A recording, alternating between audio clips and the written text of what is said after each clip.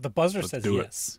All right, Dungeon AI is the name of Gary's Games minus Gary equals Games today.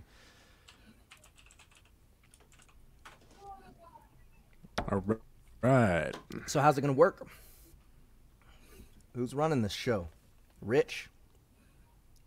Is it Rich? Rich. Richie Rich. What was that, Annie? What was what? The Rich reference. Rich. I don't know. We were, I don't know, listening to something. Never mind. Never mind. Yeah, that's ringing a bell too. That's Rich. Don't remember. I can't remember. I think it was some woman talking about a man, like listing off reasons why he was eligible. Oh, right. He's rich. Rich. Okay. Rich. Oh, yeah. Totally. Rich. It was a character that I did. It was actually like sort of out of character. Like the line. Right. It kind of stuck out.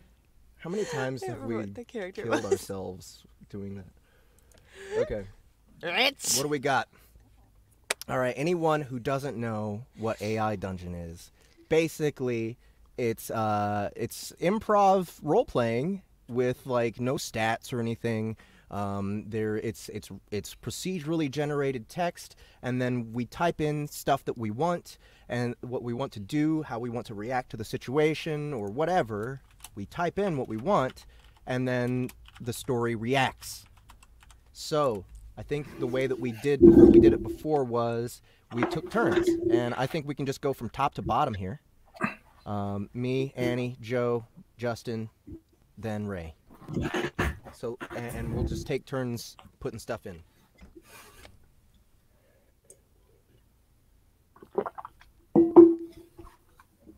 Excuse me. Okay. Enter a prompt that describes who you are and the first couple sentences of where you start out. It's recommended that you switch to story mode to avoid unintended changes to your prompt. Example, you are a knight in the kingdom of Larian. You are hunting the evil dragon who has been terrorizing the kingdom. You enter the forest searching for the dragon. And see? Okay, so I think we should just start in reverse order for this. Ray, answer the first question. Who are we? Who are we? As the character? Yep. Okay. Well, give me a second here. Oh wait, it's our who put in a renowned audiobook narrator? Yeah, just insert a name. Ray, just give us a name. Oh, I see. It's Richard. Rich did it. Got it. Ray, what's your renowned audiobook narrator name? I'm not typing. How do you get this to type? No, you don't type. You don't type. You just tell us. Oh, okay. We've got people to type for you. Yeah, dude. It's all good. Okay. You are Sir Speaks a Lot. Sir Speaks a Lot. Oh, yes. So he's great. Yeah. The fabled Sir Speaks a Lot. Really good. Cool. We're good. We're ready to go. Let's throw that fucking paper airplane. All right. You are Sir Speaks a Lot, a renowned audiobook narrator. You enter your booth and get ready to record for the day. The booth is rather small, and the only way to record is on a small little microphone that hangs above you. Okay. So, I'm first. What happens next? I open my book for the day. Got an easy one. I got an underhanded pitch on that one. Mm-hmm. A floater. You open your book for the day. You open your book for the day and begin to turn page after page. A man rushes into the booth next to you and starts babbling away. Annie. I try to create a decoy with this sock puppet on my hand. Brilliant move. I would never have thought of it. Annie's a quick thinker. You guys didn't know. critical thinking Gotten skills myself out in a action. lot of tight spots with that move. There The we sock go. puppet. Yeah, Yeah. don't try, do. There we go. You create a decoy. All right, no, we'll just let it process. Now it's time to create the illusion that you're listening to the man. Okay. Joe, how do you create the illusion that we're listening to the man? I say, yup, you know, you are so right. Classic.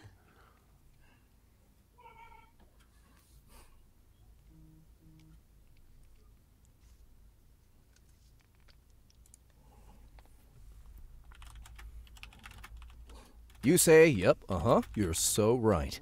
You pretend to be engaged in what the man is saying, and soon a woman rushes into your booth and says, "Oh my goodness, what is that? What's happening? Get it away from me!" Justin.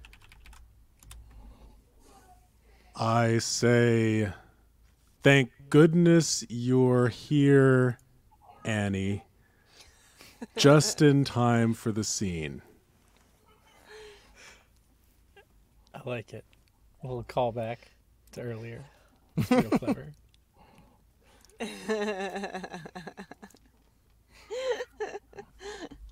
I was late to rehearsal, guys, okay? Not as late as me, though. That's true.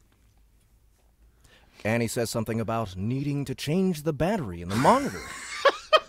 And you pause the recording. Ray. Oh my god. Okay. So Annie says something about needing to change the battery in the monitor, and you pause the recording to get your shock paddles from the bedroom. Oh. I get my shock paddles from the bedroom. From the bedroom. Everybody's got a pair of those. Hanging out in the bedroom. The ball zappers. Mysteriously. Gotta make sure you're paying attention.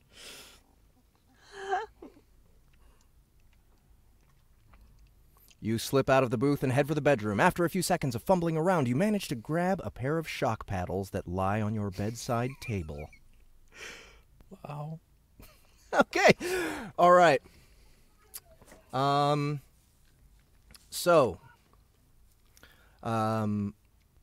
It's time to get energized. I charge the paddles and shock myself in the biceps.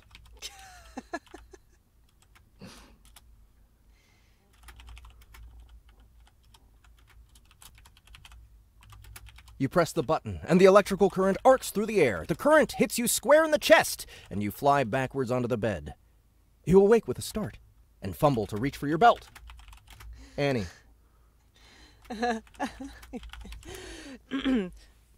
But you've forgotten to remove the sock puppet, so it's hopeless. Oh, okay. I can't... Yeah, okay. Go ahead.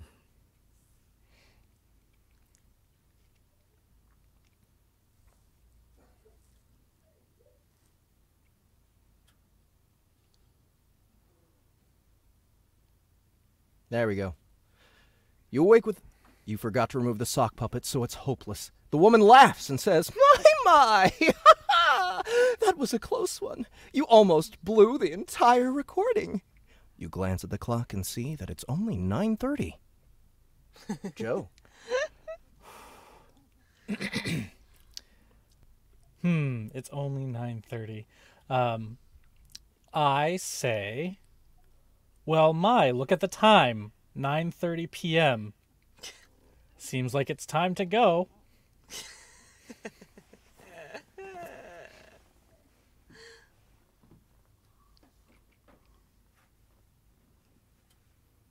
Here goes. I wonder if she'll buy it. Is she so gullible? Annie smiles and says, Great idea! I'll just get my things. You stand up and hold out a hand. Annie grabs it and pulls you up. Justin.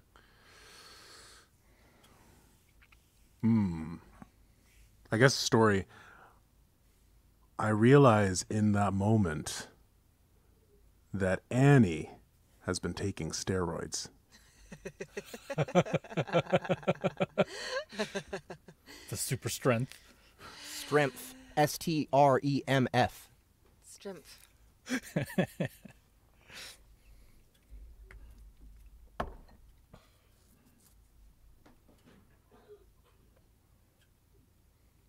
All right, here goes. Annie, what do you do with your steroids? Your grip is much stronger than it should be. You lead her to the door and say, "See you tomorrow." Annie says, Ray? I'm going to need my sock puppet back and a pack of cigarettes for later. Yeah, it's the steroids that make you want to smoke cigarettes, isn't it? I'm gonna need my sock puppet. A pack of smokes for later. There you go. Pack of cigs. That's the way to say it. You nod at that. Annie looks around your apartment and says, "I think this is the one. I know it's the only one." You think to yourself that you need to get Annie a room. Well done, AI Dungeon. Well done. Well done. Well done. Yeah, that was a good one. Okay, so I think, what do you guys, one more round? One more round of turns? Sure, let's do it. Let's do it. Sure. All right. All right, this is it. You think, okay.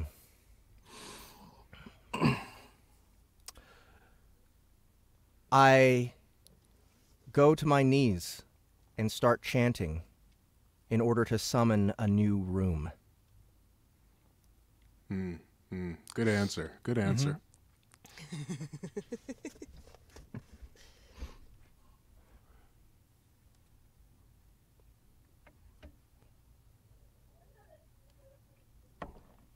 That's good with the specificity there. Yep. You start chanting, "Annie, come forth and open a portal to the room of the dead." After a few seconds, you hear a voice from the depths of your mind. "I am here." Annie.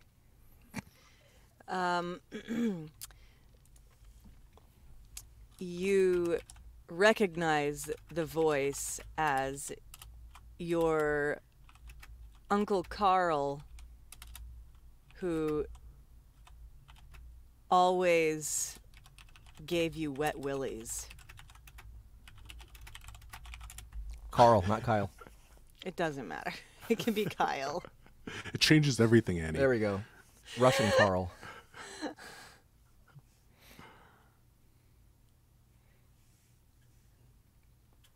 And then there's a you instead of a you're there for Uncle. Don't want to break the machine. Cannot compute. I can't let you do that. I can't help you if you don't tell me what the hell you're doing. I've been trying to crack your little egg for days now. Annie says, "I'm here, Uncle." I thought it was my uncle. I thought it was our collective. thought We it was must our be uncle? siblings. We must be. Okay. And Joe. you're just moving into our apartment. I go to the kitchen and retrieve the carton of eggs for the voice in my head. It's the only rational thing to be done. Oh, yeah, I know. Of course. Yeah. Your hands were tied Trying there. to crack your little egg. I mean, like, Yeah. I've been freed of the sock puppet. Right. You've got free hands. Mm-hmm.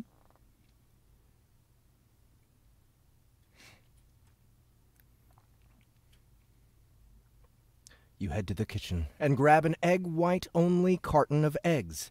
You don't think you need to tell Annie that they are raw. Annie starts chanting again, and you join in. Uh-oh. What is going to birth from these eggs now? These only egg whites. Eggs. Eggy. I think it's going to be peeps. Oh, Peeps say. are going to be born from these eggs. Okay, no, go. I'm sorry. Oh, I thought That that there spoiler. was. Well, Spoiler. there's some chanting that has to happen. Yeah. Happen first. Eggy, Eggy, I say. Thee, I beggy.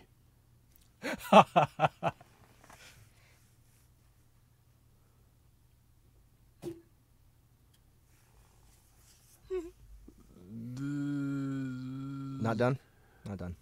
Summon thou my uncle's leggy.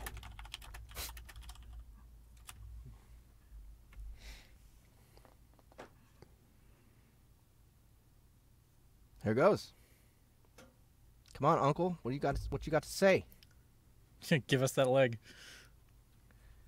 Eggy, eggy, thee you beggy, summon thou your uncle's leggy. The eggs turn into slimy yellow ooze. I thought they were whites. And you have to rush Annie so she doesn't get sick.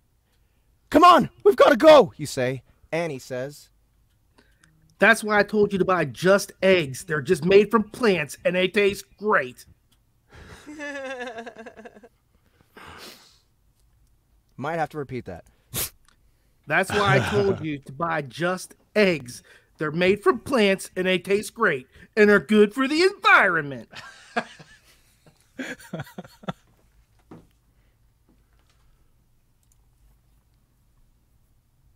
Is it called It's Just Eggs? Just eggs. You've never seen those commercials? No, I have. Yeah, It's Just Eggs. It's Right? just eggs. Yeah. Yep.